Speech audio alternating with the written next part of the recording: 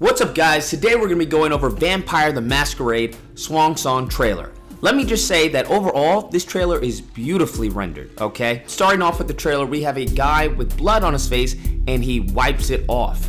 The hand animation is nice, however, you don't feel the contact of the hand with the face. And the reason for this is that there's no facial animation. They could have had, moved the mouth over a little bit, had the skin pulling, show the impact of the nose, that everything's connected, but there's nothing. So all it feels like is that he's just moving his hand, that it's not actually making impact with his face until you see that the blood is smeared. I don't know what happened there, but they definitely need to fix that because that just really triggered me when I saw it. The next shot is a guy moving what seems to be a pamphlet across the table. Once again, the hand animations are beautifully done in this trailer. You have a great contrast of lines, so his hands curl up coming into frame, they straighten when touching the pamphlet, and they curl up again going out of frame. It's very subtle, very nice, beautifully done. So the next shot we have is this girl in the room who's shooting up.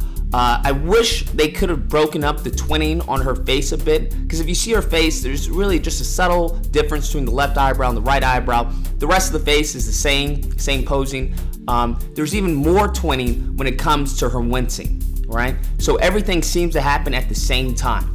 Her head goes down as the face tenses up, eases up a bit in that pose. You got a little bit of a moving hold, then everything eases up as she raises her face and opens her eyes. Everything just seems to happen at the same time. There's no breaking up. It's a lot of twinning going on. It seems as if the person who animated the hands didn't animate the face, or either the person who animated the hands just isn't good with facial animation. The next shot I wanted to bring up was this girl in the car who's looking at this pamphlet. So her body is completely frozen, like it doesn't move at all. The only thing that's moving is her head, and it moves just ever so slightly.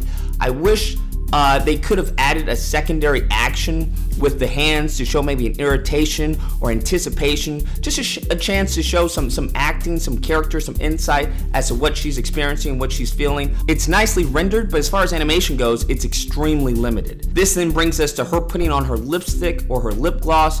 Once again, nicely rendered, but there's no color change on the lips. I do see the impact of the lipstick or the lip gloss going on her lips, but that's it.